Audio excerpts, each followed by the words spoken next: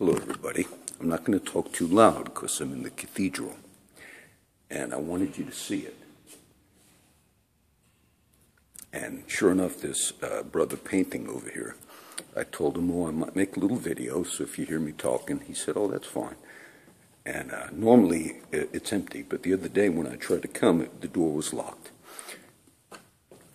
Today is still the same. It's Thursday. You saw a lot of the other videos I uploaded. And today's, one of the days where I'm disoriented. And I thought, those days seem like maybe you can teach, sometimes you teach better when you have some of those problems.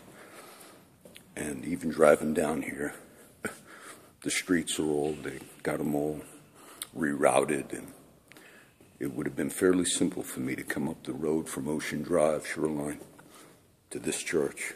I'd have bypassed it, go all the way around, turn, go up there. I believe in one God, the Father Almighty, maker of heaven and earth, of all things visible and invisible. I believe in one Lord Jesus Christ, the only begotten Son of God, born of the Father before all ages, God from God, light from light, true God from true God, begotten, not made, consubstantial with the Father. Through him all things were made. For us men and for our salvation he came down from heaven.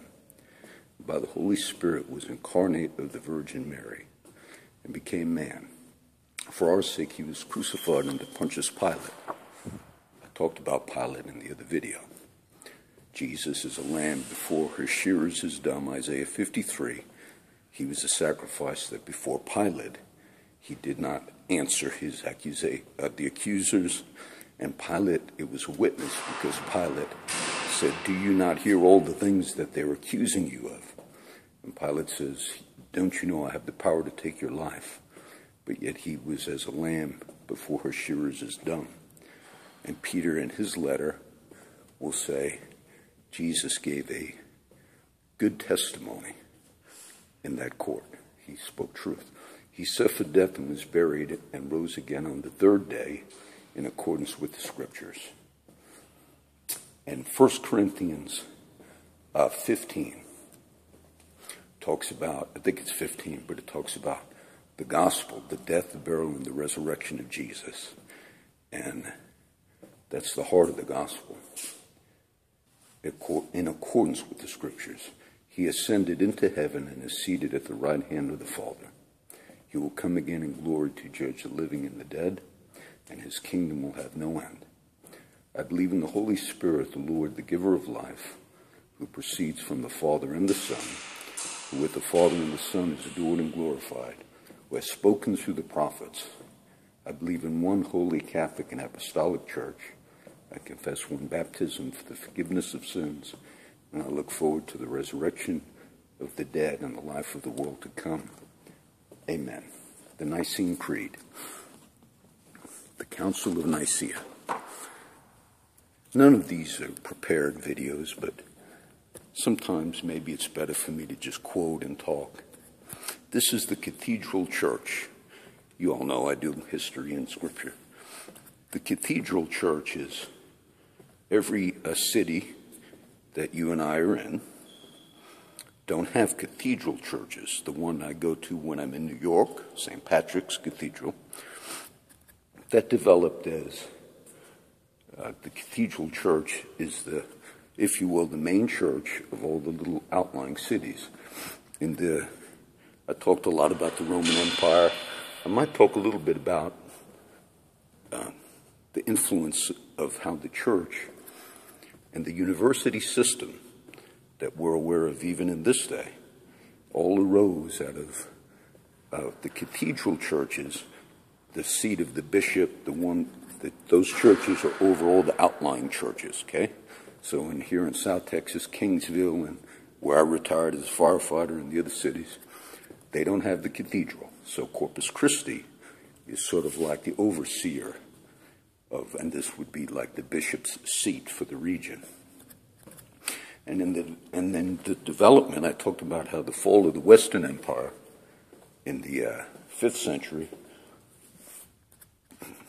Later, the church took up the slack and became the structure In the 8th century, you had something interesting. The popes, because Rome, the Western Empire, fell, though Byzantium lasted, the Eastern Empire, Constantinople, Turkey is in the news a lot, though that lasted until the 1400s, 15th century, and it fell to the Ottoman Turks, Turkey, NATO.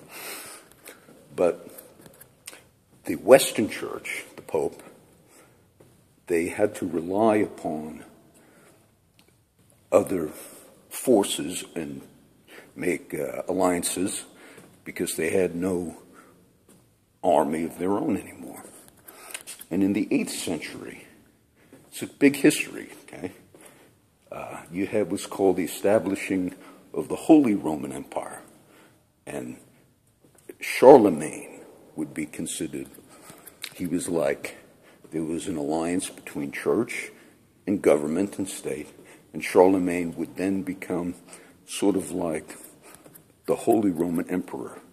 Now, the Holy Roman Empire wasn't really, it was primarily out of, I guess you could say, Germany, Germanic Empire, but the intent was it would be like a restoration of the fallen Roman Empire, but it never really was that. But it provided forces for Rome and for the Pope. And there was still a lot of battles that went on during that time of the Middle Ages. And the Holy Roman Empire, at least in name, lasted all the way up until the time of right at the 1800s, Napoleon, the French Revolution, okay? In theory, it lasted up until that time, though it wasn't really the same as the Western Empire. But the church system developed, the university system developed really out of the cathedral churches. The main churches, you had the system, what we call feudalism. People would eventually become vassals. They would say, we need protection because there's no governmental structure after the fall of the Western Empire. So they said we would join ourselves to lord barons, land barons, people that had land and property, and you would kind of like submit and say, in order to have the protection of this private landowners, troops and guards and all, we're going to go ahead and kind of like sell ourselves into servitude. But the church system, and right around the end of the first millennium, the year, right at the end of the 9th, beginning of 10th century, right in that period, the churches and the cathedral churches, the main churches, which I'm in, they also provided education. Many of you that have been to college, I've not, but you study what's called the liberal arts. And there's the 7, I couldn't name them all, but some were, rhetoric was one, just how you, learning how to give discourse. Why would they call liberal arts? Because in the early Roman Empire, the only ones that really had the ability, could afford the education and to get it, were those who were from the Latin word that we get liberty from. The freemen were the only ones that were getting those educations in the early Roman Empire. So that's where the term liberal arts comes from. It's the arts or the education that the freemen were able to obtain. So the church, the cathedral churches provided sort of a schooling, an education. And eventually universities grew out of that, okay? And you had some notable ones, Notre Dame, which is very notable. And that's where a lot of the stability and the history of our country as well, Harvard and famous universities, were dedicated to the cause of God, and that's where it all originated from. If I could quote a few, I'll mention maybe a few that I was just discussing. In Isaiah 53, we read, he was wounded for our transgressions. He was bruised for our iniquities. The chastisement of our peace was upon him, and with his stripes we are healed. All we like sheep have gone astray. We have turned every one to his own way, and the Lord hath laid on him the iniquity of us all. And he was led as a lamb to the slaughter, and as a sheep before her shearers is dumb, so openeth he not his mouth. The heart of the gospel. Catholic, Protestant, Orthodox, all the churches you see me teach on the videos. The heart of the gospel, the unifying thing, is that Jesus died, was buried, and rose again on the third day in accordance with the scriptures. And he took upon him the sins of the whole world, and they were upon him.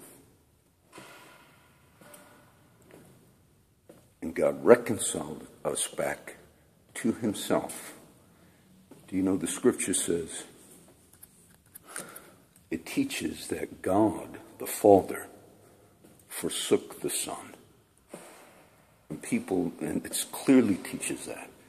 And some preachers over the years I've heard, and it surprises me, but sometimes I've heard them say, God did not forsake Jesus because it just seemed like he was forsaken because he was going through the struggles. And no, he did forsake him. It says he was wounded for our transgressions. He was bruised for our iniquities. We hid, as it were, our faces from him. We did esteem him smitten, stricken of God, and afflicted. The hour of darkness on the cross, Bill O'Reilly, he writes those books, Killing Kennedy, Killing Jesus. But I remember hearing an interview from Bill O'Reilly where he said Jesus was afraid to die. No, he wasn't afraid to die. That's a misreading of what happened when he was in his agony in the Garden of Gethsemane, and he fell. And he said, if this cup can pass from me, let it pass. He said, nevertheless, not my will, but thine be done. He told the disciples and Peter, and he said, the spirit, and pray that you enter not into temptation. For the spirit indeed is willing, he said, but the flesh is weak. And what was Jesus struggling with? It says he wanted that. He said, if you're willing, God, Father, let this cup pass from me. Nevertheless, not what I want, but what you want. And then he settled it. He would drink the cup. It was the sins of the world that would come upon him when he was on the cross. And then he would be forsaken. And so it wasn't death he was afraid of. I have a good friend of mine, a Christian friend, but he was telling me one day, he said, really, it wasn't such a big thing for Jesus to have died. He said, because he was just going back to heaven, and it's not such a great sacrifice. But I tried to explain that to him. I said, it wasn't. I said, he experienced all of the judgment of the world, all of the judgment for all the sins of the world were upon him. And my friend was saying, but he only, suffered for that short time. I said, what you have to understand is he was always with the Father. I just quoted in the Nicene Creed, consubstantial with the Father. So he never had that experience of separation that we experience because we were in sin. He never had that broken communion with God. But yet, because of the predetermined will of God, he went through, and when he was on the cross and he said, my God, why have you forsaken me? He experienced that separation. And even though in their debates, did Jesus go into what we understand as hell? Hell in its most basic definition is separation from God. Outer darkness. Okay? You're separated from God. So when he experienced that, though it wasn't quote, a forever experience. But yet, when you experience that outer darkness, that judgment, in a sense, it was a forever experience because he never had that broken communion. He never, it says in Revelation, some people know the depths of Satan, or some have experienced separation to a degree that others haven't. So that one experience that he had will be in all eternity. He's not separated from the Father. He rose again on the third day and ascended into heaven. But that experience, it is a forever experience. It says he was crucified before the foundation of the world. The plan of God was not an afterthought. Okay? It was predetermined before the fall of Adam, before original sin, before the curse, before the creation, that the God had understood that would entail once the creation would go forth. People say, didn't God know that Adam would sin? Of course God knew all that. That's why it was predetermined before God spoke. I taught about the Logos. Jesus is the Word of God. Jesus is the Logos. And before God spoke that first word, and all things will come into existence, it was understood, you're going to die for the sins of the world someday. You will become man. Jesus will become man. So yes, that was the plan from the beginning. Today, I just wanted you to finally see the inside of the cathedral. I'm going to go see Pops in a little while. But I think it's better when I'm having difficult days to communicate, because that's where Paul, it says, had a thorn in the flesh, and scholars debate what was the thorn.